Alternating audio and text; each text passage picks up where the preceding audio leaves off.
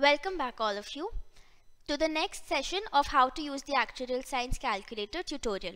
So as promised in the previous session, the first thing let's cover in this video. So in the last session, we had discussed if we press 1 by 3, then the answer very funnily gives us 1 divided by 3 in fraction form. So what we wanted to see was, of course we know to convert it into decimal, we can simply press the SD button. But to make it default decimal, what do we do?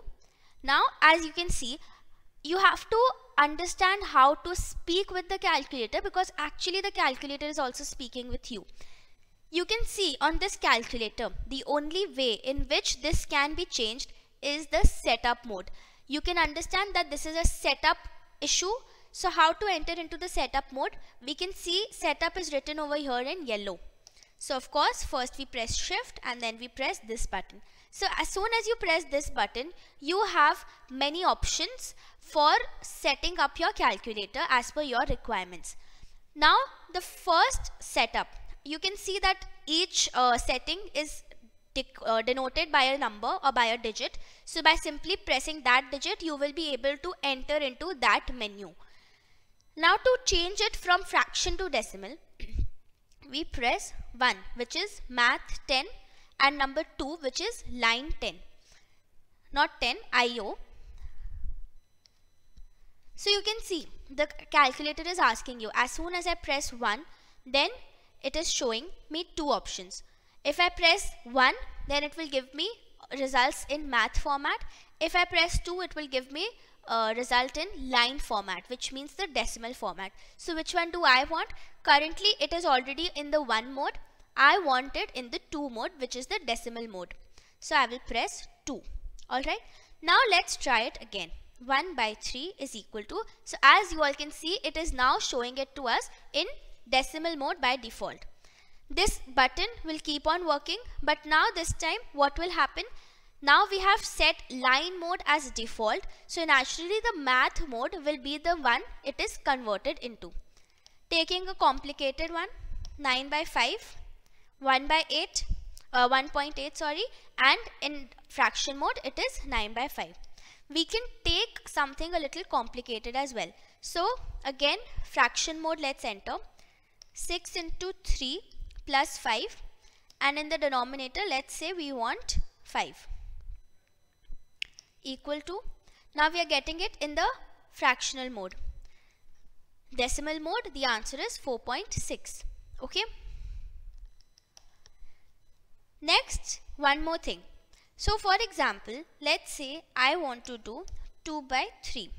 So it's coming in decimal mode since we've changed the setup. But as you can see, there are 1, 2, 3, 4, 5, 6, 7, 8, 9, 10 decimal places.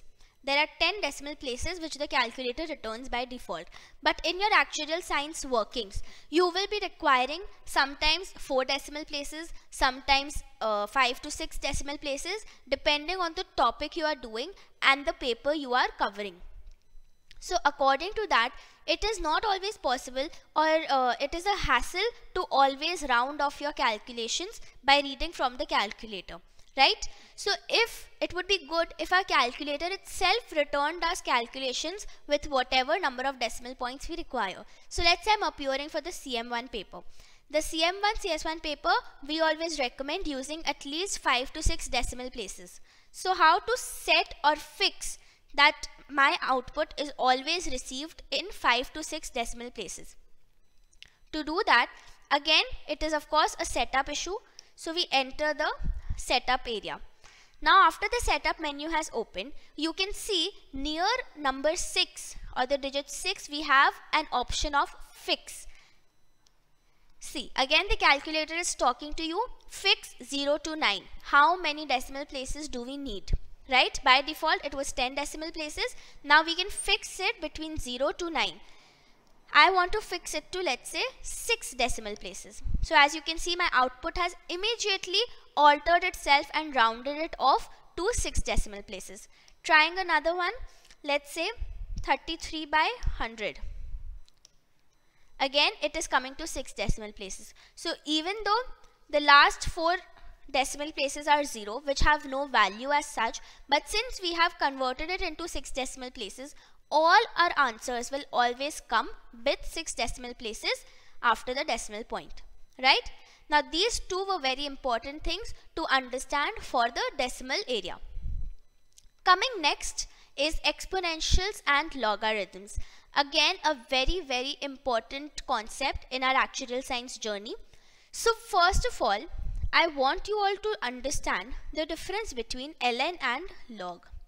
The difference between ln and log. You can see on your calculators as well. You have 3 buttons pertaining to logarithms. The first one is the log button. Second is the ln button. And then we have a log button with base empty as well as input empty. What is the difference between the 3? The ln button means log with base e. The log button means log with base 10. And sometimes in case you want to take a unique base, since e and 10 are the 2 commonly used bases, we have them as buttons. In case I want to take out log with base 3, then I can use the third button where I can input my base as well as the input for the expression.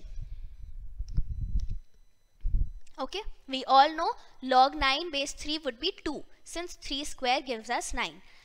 Okay. In your actuarial science journey, always remember that even if we are saying log, we 99.9% of the times mean the ln button.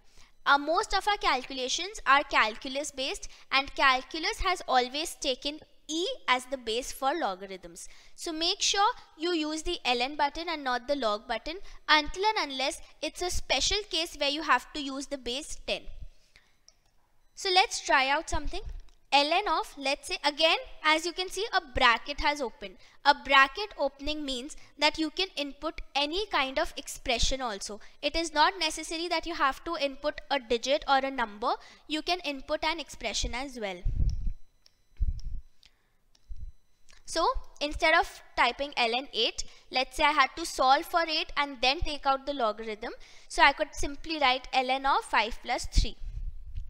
Same happens for log, but I am not showing you log because it will lead to confusion. You all will be requiring ln only mostly. Now this one also, as I showed you all, again let's see. We know we need the e, right? So I can see the e over here in red. I can see the e over here in red, just the last one, last row. Then I move on to the input. So let's type in e only again, because we know what should the answer be. Of course it should be 1, because the base and the input are both the same. So the answer is coming to 1, right? So that is about the ln and log. Now again in our calculations we will be using exponential or e a lot. So how to use that? We can see there will be many things in the power of e. You will be doing different distributions where you will be requiring the exponential as inputs in your expressions. So how to use that? We can see that it is in yellow color on top of the ln button. So yellow, we press shift and we press the ln button. So an exponential window opens for us. Now in the power we can type in whatever we want. Most of the times, for example in normal distribution, let's say, you will be required to put in a lot of things in your power. You can input a square root in the power. You can input a fractional square root in your power. So as you can see, whatever you write on your papers or your answers, as it is, the equation can be typed into the calculator and then you can use it accordingly. So let's say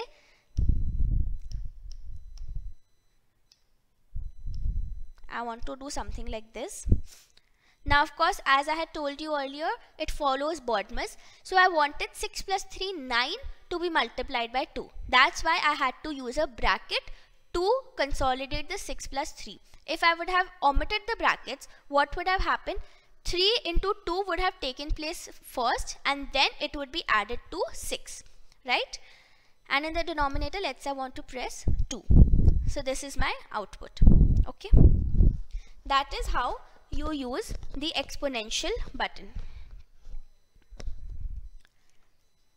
Next up, we have factorial permutations and combinations. Very easy things. Factorial, as we can see, is present over here, x factorial. Any number you type, you want an exclamation mark after that, so you simply press shift and this button, you get your exclamation mark, and then you can use it normally. Let's say I want to add 5 to it, you use it just like a normal equation. Permutations and combinations, we can see on top of the multiply and division sign, NPR and NCR are given in yellow color. So again, let's say I get the P and I get the C. So let's say I want to take out 3C2. So I press 3, C and 2. It will come as 3. A little more complicated one. Let's say I want to do 11C3.